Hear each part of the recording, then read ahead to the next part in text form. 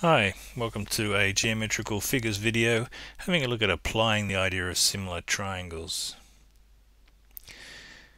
In this question here we're told that the triangles below are similar already. We don't have to prove it or anything, but we can use the results of similar triangles, the rules for similar triangles, to be able to find the value of the letter in each case here. Now the rule we're trying to use here for similar triangles is that matching sides are in the same ratio. Can you see that x is matching with the side of 18? If you have a look at the position of the x and the 18 on their respective triangles, they're between the black dot and the arc here, and the black dot and the arc, so they're certainly matching each other.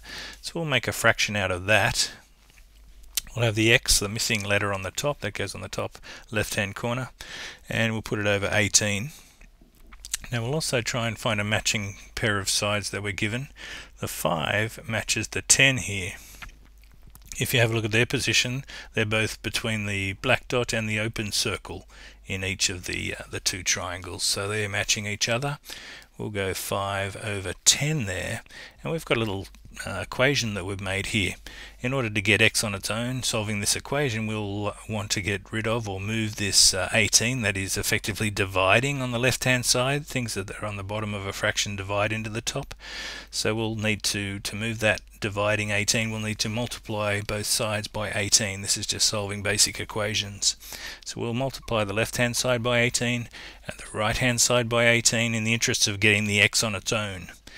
On the left hand side, when we divide by 18 and multiply by 18, they'll cancel each other out, which is what we want. That'll leave us with x on its own, and we'll just calculate the right hand side there. Into our calculator we could type in 5 over 10 times 18, and we'll get an answer of x equals 9.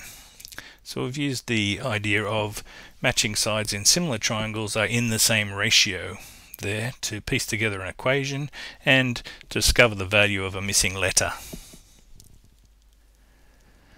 A different example here. There are two similar triangles still, but they're just drawn in a strange sort of a way. But if we have a look at the things that are matching here, y is the second largest side on the big triangle, and 9 is the second longest side on the small triangle. So y and 9 match up. So let's put that in the first fraction here. Y over 9, the ratio of y over 9, should equal something else from the y triangle over his matching. So you can see that 15 is from the y triangle. He should go on the top, and the 10 from the other triangle should go on the bottom, because they're both the longest side of their respective triangles there. They should match up. So we have 15 over 10. Once again, we want to find the value of y by getting it on its own. Let's multiply both sides by 9, so that gets moved from the left hand side there. So we'll multiply the left hand side by 9 and the right hand side by 9. At this point we're just solving an equation just like we would in our equations or our algebra chapter. A 9 that's dividing and a 9 that's multiplying will cancel each other out, leaving us with y on its own, and the right hand side of that can be just typed into our calculator. 15 over 10 times 9 gives us a y value of 13.5. We don't always get whole numbers here, so that sounds about right. 13.5 for the value of y. So once again, we've used the idea that in similar triangles, matching sides are in the same ratio as each other. Okay, here's a very strange sort of setup. It's what I call overlapping triangles here. You've actually got two triangles there, but one of them is kind of hidden. You've got a smaller triangle and a larger triangle there. So they want us to find, the question asks us to find D. Now that is one of the sides of the big triangle. So the side that's matching that on the smaller triangle here, I'll just draw the two triangles here. One of them's here, and the other one's the larger one. See how they're overlapping? Okay, so anyway, D is the longer side over there, and the shortest triangle, the shorter side that is in this matching position there is the 10. So we're going to go D over 10. So that's this long side over the shorter one, and we want another another value from the big triangle to go next up the top right hand side. We're going to put 21 over his matching. So it's got to be big triangle to small, and then big triangle to small again. We need to be going in the same direction, otherwise we'll not get the right answer. So 21 over 14 there. So D was matching the 10. They were matching each other in the position of them anyway, and then 21 and 14 are in the matching spots there. So piecing together that, and we have an equation here that we will solve in the same way as the previous equation or two. We'll multiply both sides by 10 so that that bottom number of 10 is cancelled out. That leaves us with D on its own, and we'll type the rest in our calculator, and we get a value of 15 for D. That's the length of that, that top missing bit there, D. So once again, same rule that we're basing this on, that matching sides in similar triangles have the same ratio.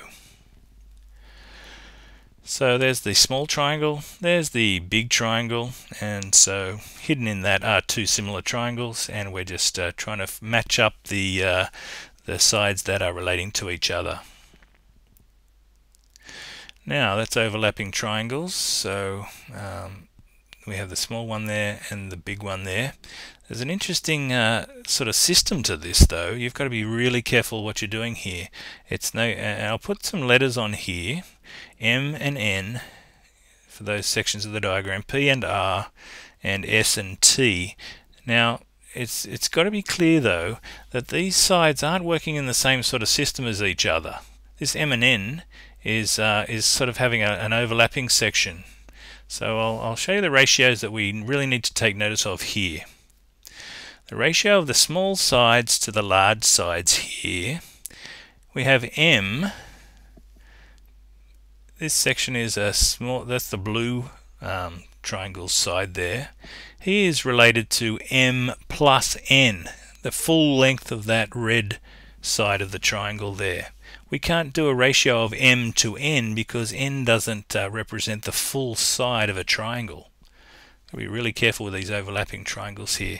We have another situation down the bottom there of the ratios here that are important are S to S and T. See how that represents a small side of the triangle and its corresponding side on the bigger triangle there?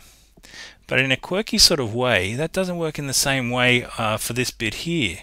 P, the ratio of P to R can be done straight out because P represents the full side of the smaller triangle and R represents the full side of the bigger triangle. So that's kind of quirky there. And the reason that happens is that N and T here aren't able to be used straight out because they're not the full sides of the larger triangle we're trying to make.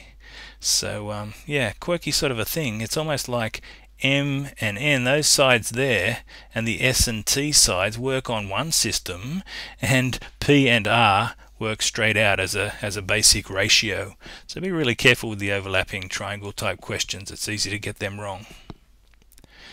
And another quirky variation, we have diagrams that look like this that seem like it's not really matching up any sides or angles there, but I've got a bit of a system for that. If you get a question like this and you can't really pick which side is relating to which other side, I want you to sort of have a look and see you've got a smaller triangle there, and if we take those two vertices that the arrows are pointing to there and we swap places, then we can keep the size of that size and shape of that blue triangle and just reorientate it so then we can match up the which side is matching up with the larger triangle. So if we swap that around, and I'll just change that black line that was there, we can see that that actually ends up being a traditional overlapping triangle. So if we're careful to switch that smaller triangle either in our mind or on the page, we can actually get it orientated like that previous example. Not that that was easy either, but it gives you a chance to match up which side is actually aligning with which other side in the triangles. So watch out for those ones, they're a bit tricky. Okay, peterblakemaths.com. There's some trickier examples for similar triangles, but I hope that helps, and all the best with your studies.